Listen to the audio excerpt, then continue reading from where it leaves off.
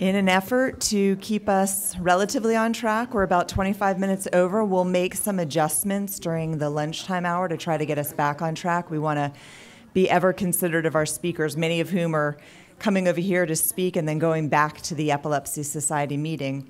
I wanted to introduce to you Dr. Jay Salpekar, who is an internationally renowned physician and scholar in the field of neuropsychiatry. He is the director of the Neuropsychiatry and Epilepsy program at Kennedy Krieger Institute and on the full-time neurology and psychiatry faculty of Johns Hopkins University. And he's going to be talking today about the psychiatric comorbidities and behavior. Thank you. Okay, let me get oriented here. Okay, so this is, we're going to have some fun. We're going to think differently. I used to have these slides with Steve Jobs and Apple computer, think different. And it's a great way to go about this type of subject. I'm a psychiatrist. I'm kind of the last stop. When you have tried to figure out other things and you come to me and then we speculate. And that's a lot of what I want to do today, is speculate, think about what we face, because we face some tough problems. I mean, we face some very difficult things. Our literature is not going to help us very much. We can sometimes compare anecdotes, but in doing this kind of work and dealing with difficult problems for many, many years, I just want to share with you at least a little bit of what I've learned and how I think about ways to treat and ways to manage the behaviors that we face. Now, after seeing Eileen at the Rare Epilepsy Network and thinking about the conversations that were happening there, I decided to go fully ahead with the speculative stuff, and we'll just kind of imagine what we can do. And we'll base it a little bit on what's going on in the brain, too. I think that in order to really know what we're treating and what we're doing, we have to go to our substrate. We have to think about the brain and how it is wired and how it works. And we might not have exact answers, but we want to think like that so that we can make some reasonable decisions. That's how we act when there's not a whole lot of information to guide us. So anyway, I'll do some of that. The neuropsychiatric is on purpose. I like saying neuropsychiatry, and I'm involved in the Neuropsychiatric Association. It's not really a pediatric-focused field at this point, although I'm working on changing that, recruiting heavily, recruiting a little bit, as much as I can, to get more pediatric people involved in neuropsychiatry. But it does change the way we think about illness, psychiatric illness, neurologic illness, and where we go on from there. It's the interface of psychiatry and neurology. All of you know this. You live it. This has been going on for many years. The key is brain and behavior relationships. There's something about that, even if we don't have the exact science backing it up, thinking about it, it's improving. But we think about brain and behavior relationships, and that gets us thinking a little bit more about how we can solve some of these problems. But when we think about the brain and we think about neuropsychiatry and advancing the paradigm a little bit, we have to know how it gets there. We have to know certainly some details. And by the way, with neuropsychiatry, it's just a little bit of a different archetype. But this is the big thing, growth and maturation. Everything that we do with pediatrics is a moving target. Kids are a moving target. So we want to aim for where they are and think about what parts of the brain are growing and developing and see if we can intervene in an intelligent way. There's our friend, the hypothalamus.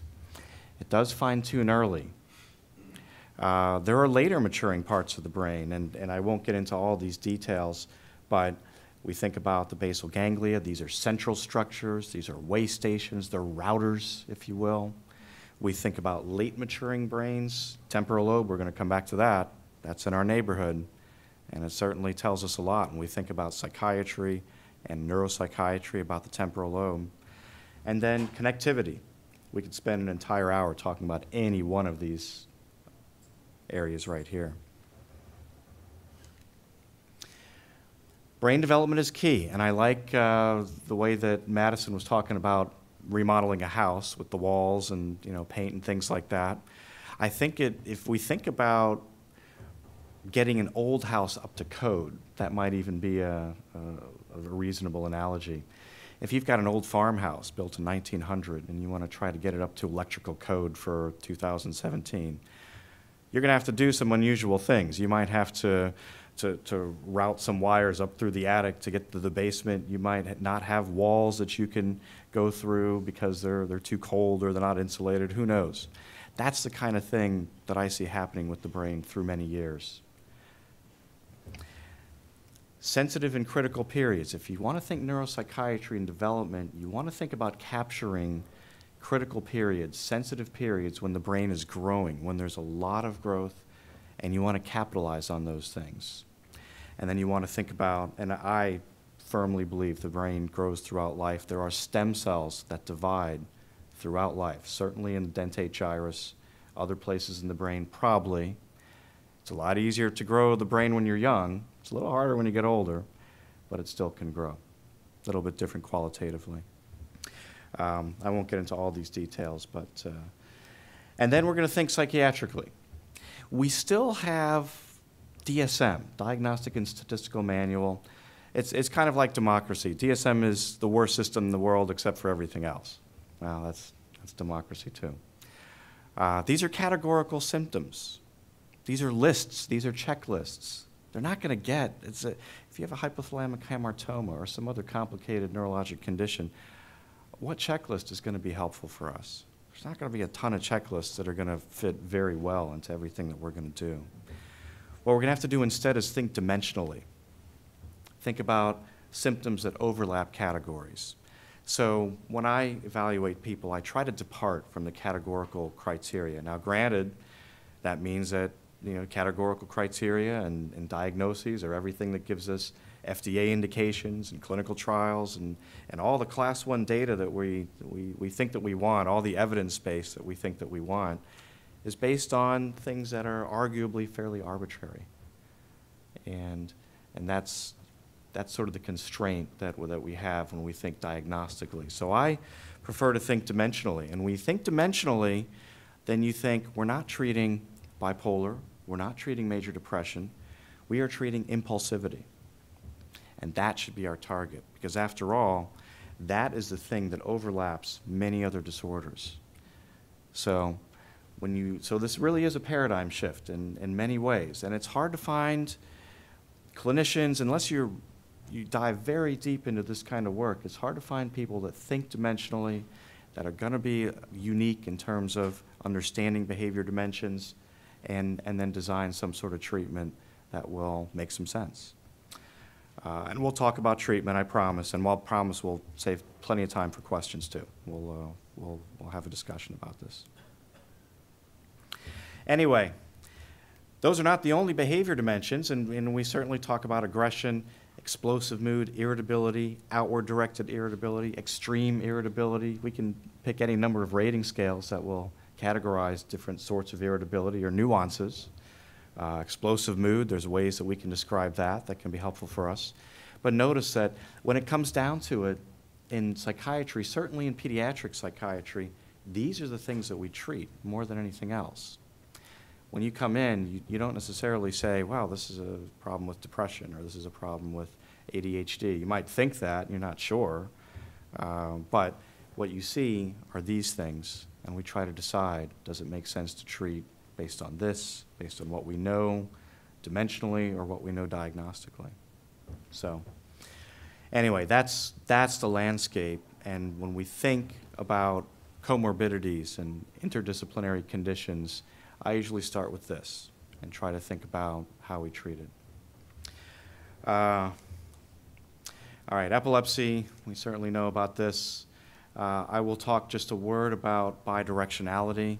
This is all the rage now, and AES, you go to this meeting and any talk about comorbidity is going to mention bidirectionality now, which is great for me. This is so gratifying to see this happening now. It's been talked about for many, many years, but bidirectionality means that not only, as an example, depression, not only are you more likely to develop depression if you have epilepsy, but if you have depression, you're better than even odds for eventually developing epilepsy. It's probably true for ADHD, although the data is a little iffy, and it may be true for autism spectrum, though it depends on how we define autism spectrum. There's some debate about syndromal, non-syndromal, social pragmatics, and other types of nuances. But the reality is that if we think bidirectionality for these conditions, even if it's true in a subset, then we are dealing with one condition that leads to different symptoms. Neurologic, seizures, plus psychiatric. One condition with both of those symptoms. Now in treatment, you can imagine, that's going to make it hard. Do we treat things piecemeal, or do we try to navigate treatment so everything makes sense? It's hard to know, but that's the idea. And when we think about epilepsy, I've been treating epilepsy and thinking about epilepsy as an academician for 20 years. And more, epilepsy is an illness that I don't even think about with psychiatric comorbidities. I think of it as one illness, a neuropsychiatric condition with varying symptoms. So anyway, we could talk a long time about this too. For epilepsy, we're going to see a lot of ADHD, we're going to see a lot of autism spectrum, we're going to see a lot of anxiety and depression. Temporal lobe foci, some of our series, some of the historic literature to a degree, we find more anxiety and depression if you have a seizure focus in the temporal lobe. That's what we're finding. Whether they're refractory or chronic, new onset not so much just because we don't have that data, but I have gotten to the point where I think about temporal lobe as risky for development of anxiety and depression, more than other types of localizations. All right, here's our friend, the limbic system. It's fun to talk about the limbic system. Everybody's interested. It's like, ooh, that's your personality, and things like that. And it's true. It is interesting to think about that.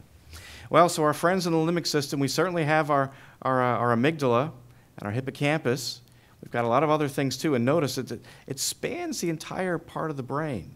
Oh, and by the way, our best friend, the hypothalamus, is sitting right in there. It's a very tiny thing sitting there, as you know. But the amygdala, let's talk about the amygdala. And this is a classic experiment from Pierre Glore years ago. Taking people with refractory epilepsy and did neurosurgery and stimulated seizure foci in different parts of the brain. And if you stimulate the amygdala, you get a fear response. If you have someone with a panic attack, and then you have somebody right next to them with a seizure focus in the amygdala, they look very similar, especially in the early stages of the attack, the first few seconds. They both have a sudden onset of fear, anxiety, sense of foreboding, feel like they might be going crazy, like they're having a heart attack, this unsettled sensation. Sometimes they can even have epigastric rising. They can have dizziness. Anyway, so there's overlap, and the amygdala is an important structure for us. And of course, our HPA axis, hypothalamus, pituitary, adrenal, and this will all make sense in a few more slides, I can promise you that. But we're thinking about the brain, and we're thinking about where does psychiatry live in the brain? Where do some of our behavior dimensions that get us in trouble, where do they live in the brain too? Hypothalamus, pituitary, adrenal axis, it matures early, it fine-tunes early. And of course, back in medical school, I was always very intrigued by every single diagram. Well, stress will play a role. There have these, stress, boom, that can play a role in just about every disease. Comes up. Do we know how? No, not really, but stress. Now we know how for the hypothalamus, right? I mean, has anybody seen, probably the clinicians, anyone seen a patient with a pheochromocytoma? Yeah? All right, yeah. Pheochromocytoma is basically a tumor of the adrenal gland. So you have excessive adrenaline. These people are very nervous, very excitable. It's a terrible, terrible disease. It's it's a huge burden.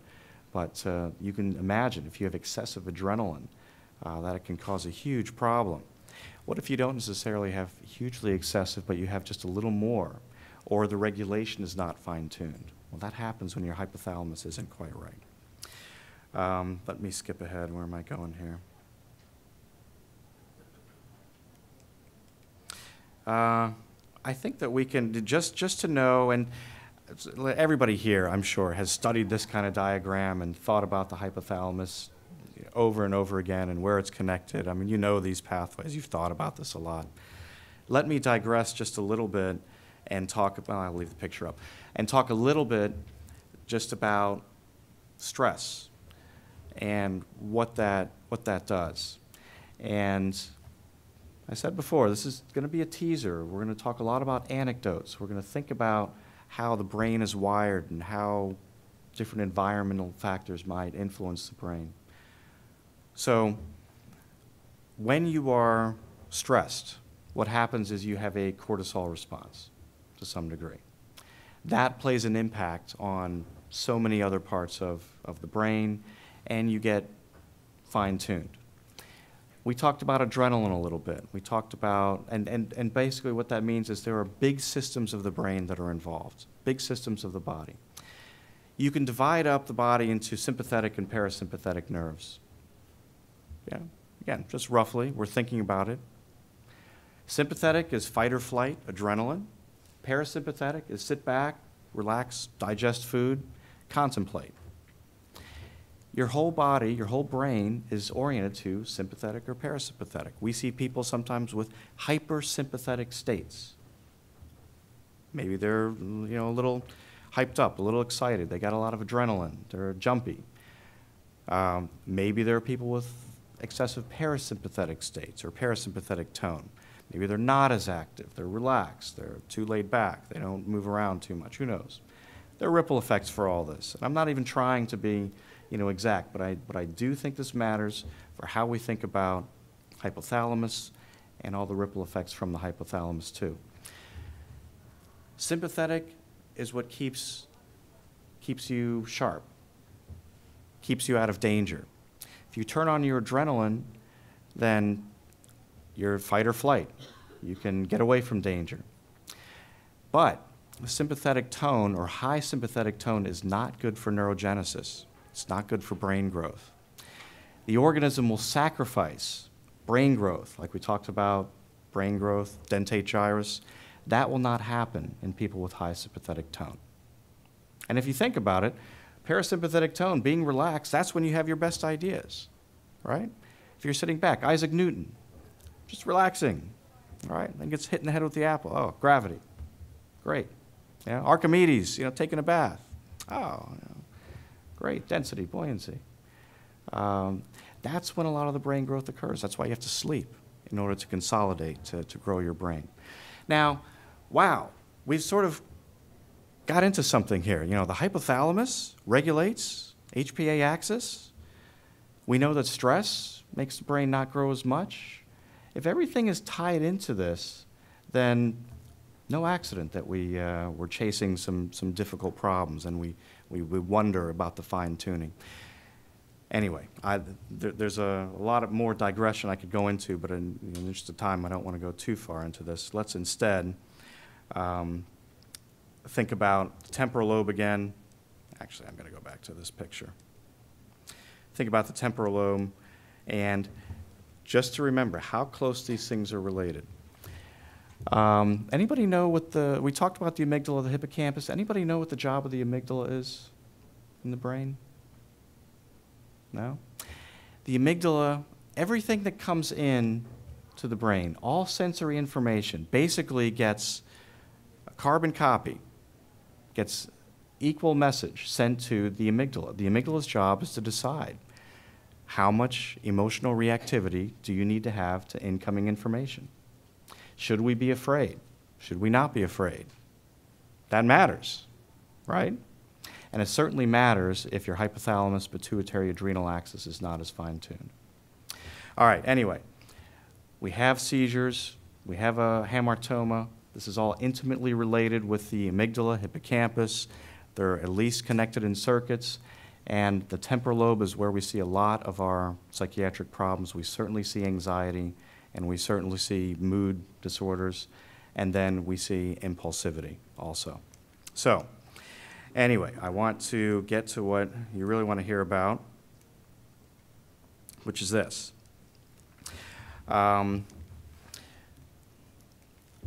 we can think about aggression, and the hardest thing to do, and raise your hand if you agree, the hardest thing to do is to figure out, is this because of the hamartoma, is it because of the neurologic state, or is it something else?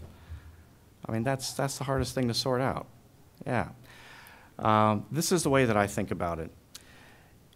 We can divide, just to say aggression as an example, divide it into spontaneous and reactive. If we have somebody, a child who is sitting very happy, playing with some toys, maybe a favorite object or a book, and then all of a sudden they jump up and start screaming, throwing everything around, terrorizing people, terrorizing themselves, that's spontaneous. There's no reason for them to jump up and react like that. Whereas if they're sitting comfortably and all of a sudden, someone says, hey, listen, it's time to go. We're going to be late. It's time for lunch. It's time to move. You've had enough time doing that. Let's get dressed. Time to use the bathroom. Anything to disrupt. And then we have an aggressive reaction, well, then that's reactive. We can kind of separate these reactions out. And it's very hard because we have to think about a lot of details. We can separate these reactions out into spontaneous and reactive. We're essentially trying to decide if we're in medication territory or not. If the reactions are spontaneous and they're severe, then we probably need to help the HPA axis a little bit. We probably need to add reduce some sympathetic tone, if you will, reduce some of the overactivity, and use a medicine to at least tune down the system a little bit. That's probably what we're looking for. If it's reactive and slowly develops, or even if the spontaneous reaction is mild, then we might be able to get away with some sort of redirection or behavior modification. These are the kind of things that we think about. Now, if you want to get details, we're going to have to think about drug reaction stressors. Do we actually have a meaning for the aggression? Is there some sort of physiologic need? Are there details? So when people call or they come in and tell me, hey, there are aggressive reactions, this is what I'm going to ask. I say, well, talk me through one of these reactions. Tell me the details. What happened before? Who else was in the room? How much lighting was there? Was it noisy? Was there something new? Were they wearing tight clothes? Were they hungry?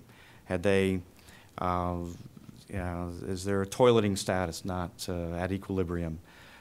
Whatever we need to think about to give us a clue whether we can call this spontaneous or reactive. And sometimes it's a hybrid, but we're really thinking about how to treat and whether we're in medication territory or not. All right. Madison talked about this kind of thing, and I thought it was great. I'm not going to belabor this. Certainly predictability, structure, communication, you can do all that kind of stuff, coordinate. But what we really want to do is think about medicines here. If you're going to do all the other stuff anyway, and I don't mean to short shrift that at all. We spend a lot of times talking about it, and I think it's important. But think about our anticonvulsants. We might already have the best tools available for impulse control. Anticonvulsants are first-line treatments for things like bipolar disorder, manic depression. What is manic depression? It's a problem with regularity, with control, with impulsivity, with your mood swings. Sometimes you start talking fast. Sometimes you don't sleep. There's a circadian rhythm that could be awry with bipolar disorder. Oh, and we can use anticonvulsants to treat it. We might have the best things already available to us. And seizure control, sometimes if we can use a low dose of an anti-epileptic drug, we can actually improve behavior. Sometimes if we improve seizures, the behavior also improves as well. We have a lot of choices, and we can dive down into any of these, if you want to. Certainly our mood stabilizers, anticonvulsants, sometimes serotonergic agents. If we think that we have a behavior dimension that's more of a mood state, we can do that. We can talk about drugs that reduce noradrenergic effects. Back to adrenaline again. That's what's getting us in trouble. If somebody's in a high or has a high parasympathetic tone or is not in a high sympathetic state, they're not going to be in a rage attack. All right? You require some sort of high adrenergic tone to have a rage attack. It doesn't happen otherwise. So maybe we use medicines to calm it down. I don't like giving kids beta blockers. Sometimes they have to. But alpha-2 agonists, clonidine, guanfacine, sometimes those are good choices. And then if you think about a stimulant, sometimes these rages occur because you sort of lose focus. You sort of lose track of what you're doing. And what fills in the gap? Just something that's very unsettled, something that's confusing, disorienting. Sometimes you can actually use a stimulant in this way too. At least if you have the opportunity to redirect behaviorally, if they have a stimulant, they might be able to receive that information a little bit more efficiently. So anyway, these are all good targets. I think I'm going to skip through, all these details. You will have the reference, and I'll make sure you get a copy of these slides too. Anyway, this is just how we think about different types of, I'll go back to this, how we think about different types of anti-epileptic drugs. Can we get some mileage out of those medicines in order to help us with impulse control, redirecting aggression, reducing adrenergic tone to some way, if we think we're in medication territory after all. So anyway, I think the first thing that we want to do, you've got rages, you've got aggressive behavior, how do we sort this out? We want to make sure that it's not a side effect. Some of you, we're not creating more of a problem. We want to talk about antecedents, or talk about what's the context, what's going on. Social situations, sometimes you just, and this is with any kind of kid. I mean, you don't always get it right as a parent. I mean, it's hard to navigate, what your kids can do, what they can't do. Sometimes you don't know if they need a nudge, or if they need to be sort of comforted and placated for whatever stressor they're going through.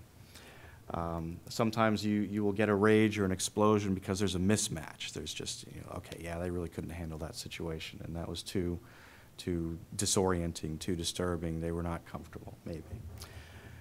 And then we think about targets of treatment: sleep, energy, appetite, attention, flow of thought, and that's sometimes how we can get to use a stimulant versus some other kind of medicine. But I usually start with anti-epileptic drugs. Let's see if that can give us some synergy. Anyway, seizure control, behavior improvement might go together. Think about the new paradigm. Think about whether it's spontaneous versus reactive. And then consider anticonvulsants, maybe as your first line. If you've maxed out the anticonvulsants, or that doesn't necessarily get you there, then you might want to think about other types of medicines as adjuncts, depending on what behavior dimension we're trying to treat. Temporal lobe, if we've got some kind of action or extension in the temporal lobe for hypothalamic hamartomas, it's in the neighborhood. Everything's wired in parallel. The amygdala is waking up every time the hypothalamus says, "Whoop, get going," hyperadrenaline. The amygdala is like, "Okay, I'm trying to keep up with all the information now, and I'm afraid." That's what the amygdala is doing. And then bidirectionality. Anyway, this is a program that we run. I'm in Baltimore. If you want to come in, please let me know. Just so I know who you are, tell me that you're from here, so I have a reference point. And I'd be happy to take questions or whatever you want to think about or talk about. So.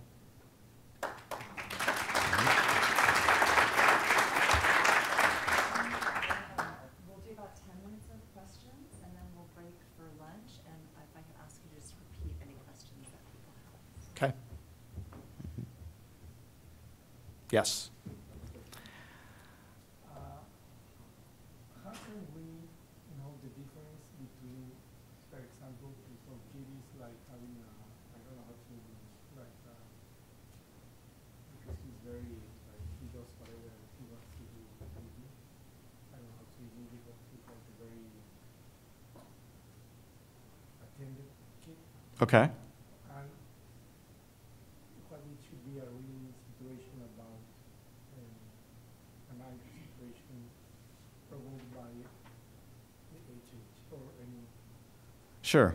Yeah. situation different than the regular life situation. So I'm not sure if I fully understand the question, but Oh, yes, I like my well, let me see if I can start with articulate at least what the question might be. So you're wondering if your child is doing various activities and is attentive to those activities, but then somehow loses focus or loses track of it. Is that because of the HH or is it because of something else? I'm going to put an example. Okay. The usual is very nice, but sometimes I ask her to do something, and she becomes like a girl. I don't want to do it. I don't want to do it. But I don't know if it's because she knows that at the end I'm going to do whatever she says, or it's because sometimes she becomes like, I don't know. So your daughter sometimes will refuse to do things that you want her to do, and you don't know if she's just being stubborn or if it's because she can't attend because of the HH. Yeah, but it's like unexplainable anger. Well, ask these questions. Think about, so think about whether it's, if you're asking her to do something that she should want to do or that she would ordinarily like to do. Go eat ice cream. And if you get, no, I don't want to eat ice cream. Well, then maybe there's something, physiologic or something hardwired that is making her hesitant or resistant. If it's just something I'd prefer to do, gosh, Dad, I'd prefer to do what I'm doing right now instead of, what you're telling me to do, only you're getting no instead of that. Sometimes that is just, well, I'm opting out. Some of it is being manipulative too. I mean, look, just because you're in some sort of, neuropsychiatric, special needs, atypical, bizarro world, if you will. I mean, we all know what it is. Just because you're there doesn't mean you're going to have a teenager, resistance. You're going to have oppositionality. You're still going to get it. You'll still get it all the time. We have these in kids who are nonverbal autistic spectrum. Some of them will come in and be like, you know what, you're just being a teenager. Sometimes we call them three-nagers. But you'll still get things like that. But think about whether it's something that she would ordinarily want to do, and you're like, why on earth are you not wanting to do this?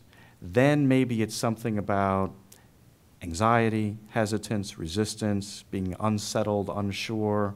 It still may not be the HH, but at least it tells you that there's more layers than just, I don't want to do it. Yeah, because it's more like when she's tired, she's more like, when she's not tired, she's like, okay, with no emotion.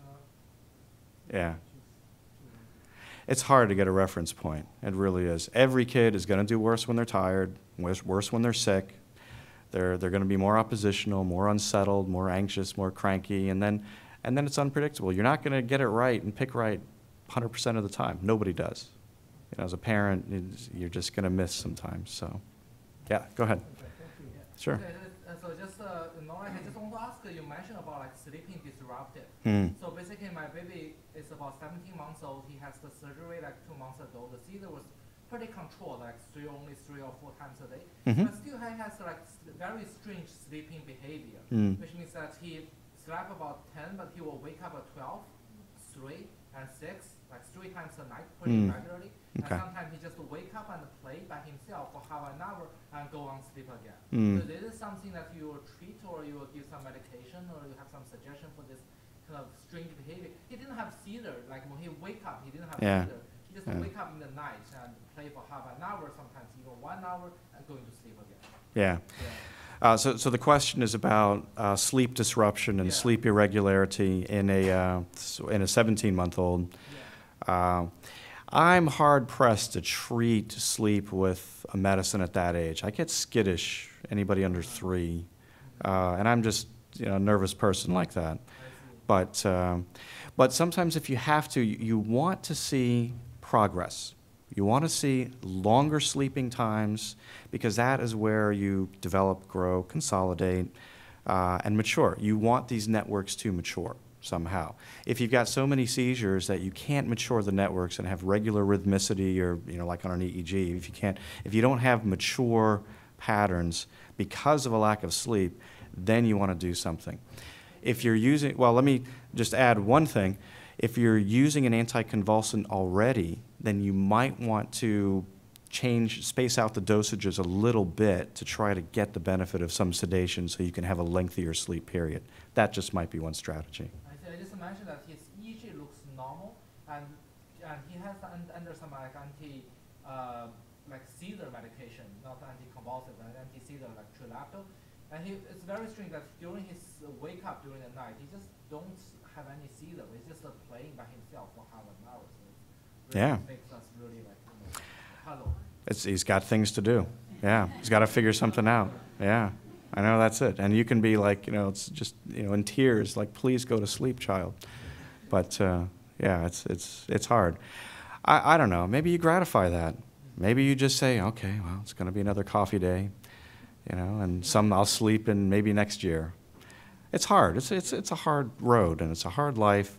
I'm absolutely gratified and relieved in a lot of ways that you all have each other, because the worst problem is when you're isolated and if you've got your kid and they have some rage attack and you're like, okay, where can we go? No, we have to hide everywhere we go now. We can never go back to that store again. We'll never go back to that restaurant again.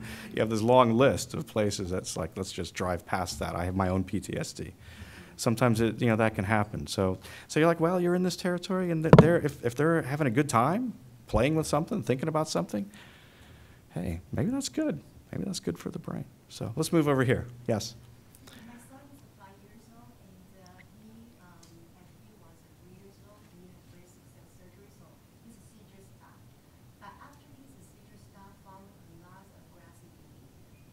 So my question is like, how we're talking about the drug treatment, about behavior, but after 3 years, we have spent a lot of time to do behavior therapy, like ABA, low-time method. How do you think about the behavior therapy? Sure.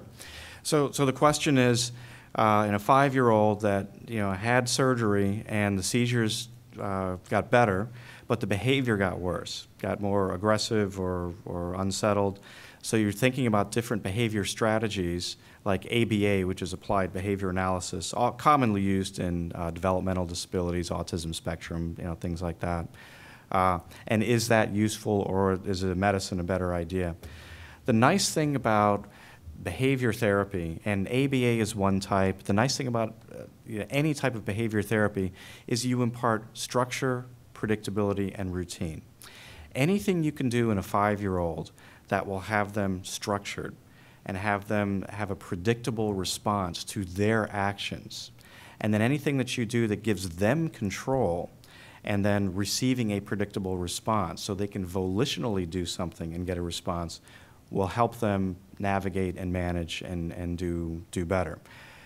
Similarly, limit setting. If you can somehow redirect behaviors that are more positive or less destructive, if they do anything that's unacceptable or untoward or just a little impulsive, well, you can also redirect those. And there are different philosophies about how much you actually intervene versus rewarding positive things versus ignoring negative things. I mean, it's hard to get that exactly right.